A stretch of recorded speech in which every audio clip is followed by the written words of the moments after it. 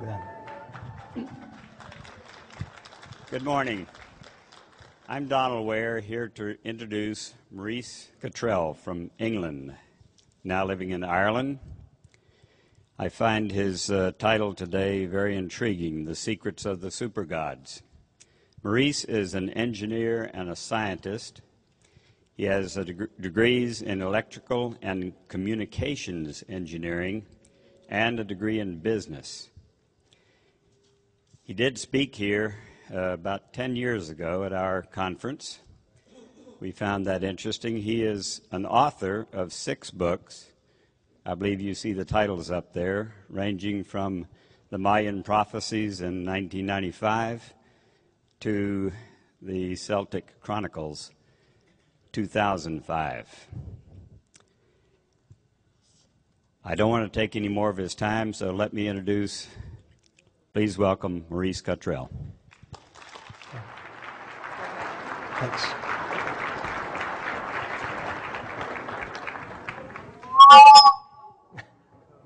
Hi there.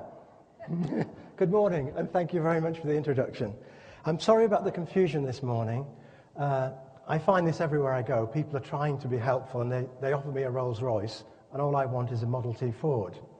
And it often presents problems like this. The difficulty with this kind of material is that it's just so unusual. So very, very unusual. Now, you may think, what's this got to do with UFOs? Well, it's got a great deal to do with UFOs, as we'll see as the morning unfolds. Now, I always feel when I begin a talk like this, it reminds me of the old story about the guy who goes into a shoe shop, and the assistant says, what size do you take? And he says, well, I normally take an 8, but 9 feels so much more comfortable, I think I'll have a 10. However, it's sort of back-to-front way of an analogy using that story, because normally this stuff takes about 16 hours to talk about. I've done it in 8 hours, and today I've got to do it in 3.5. So I'll just, by way of introduction, I'll just try and describe how I got interested in this kind of, this area of research, which covers everything in life. There's no stone unturned that this doesn't touch.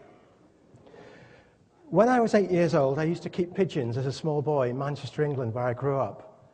And I used to take the pigeons about 5 miles away on my bicycle and release them. And I noticed that the birds flew around once or twice in a circle and then headed for home across the horizon. And as they went, they zigzagged all the way until they got home before me, of course, because I went back and they were already home. And I began to question, how could a pea-brained, or a bird with the size of a pea, find its way home over such long distances? I had to wait another 12 years after that until I went to sea in the Merchant Navy in England as a radio officer. And I was standing on board, standing in the wheelhouse on board the ship, and we were in a storm. And every time a wave came over, the ship went to the left, and I noticed the gyro compass would skew around, and then the rudder at the back would go the opposite way, and the ship would come back on course. And when I looked at the course recorder, I could see the course recorder was following a zigzag. So it seemed to me that the pigeons must be sensing the magnetic field, just like the gyro compass was sensing the movement of the ship. So I joined my first ship. It was in February 1970. We sailed down the Manchester Ship Canal, and I began to notice behavioural changes in the crew. When we went north to south, they were quite happy, but when we started going east to west, they all started to argue. And I watched this over the years that followed, the 12, 13 years that followed, and I started to analyse the behaviour of the crew and consider what might be making their behaviour change as we moved from left to right. Now, in those days, those were the days of the brand new jetliners, the 707, and jet lag was really unheard of then. But we became more familiar with the fact that when we move across the magnetic lines of force on the Earth, that our brains are affected and we produce more or less of the timing hormone melatonin. Since then, we've come a long way with understanding how the endocrine system, hormones work.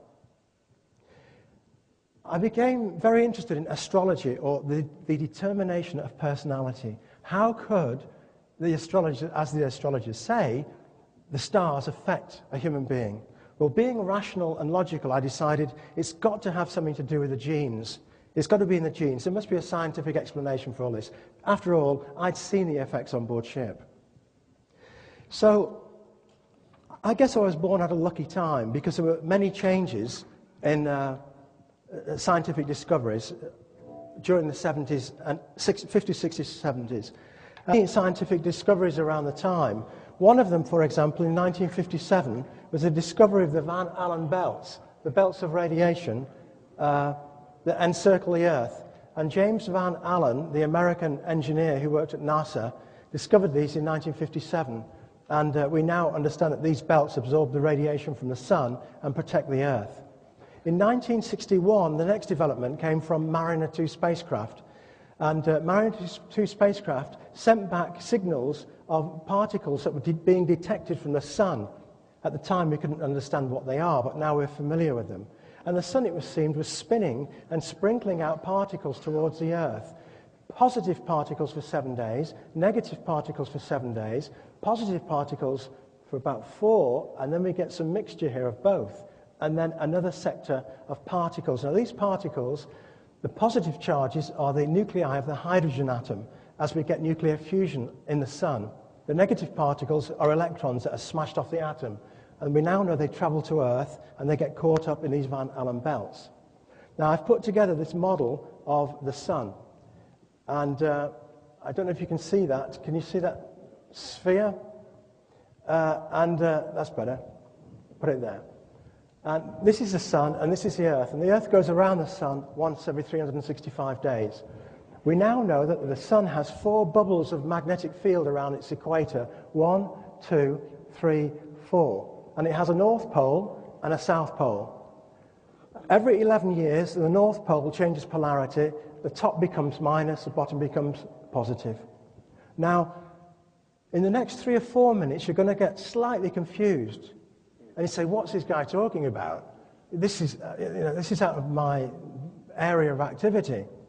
I need to go through this process just for a few minutes, and then you'll understand why I want to confuse you for a few minutes. So let me make it quite clear.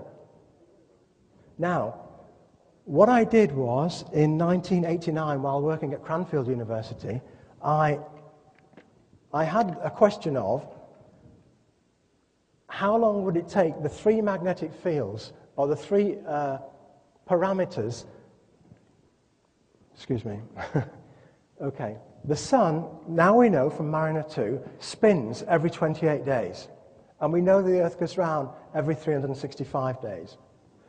But we also have the planet Mercury here, on here, and Mercury moves round every 87 days.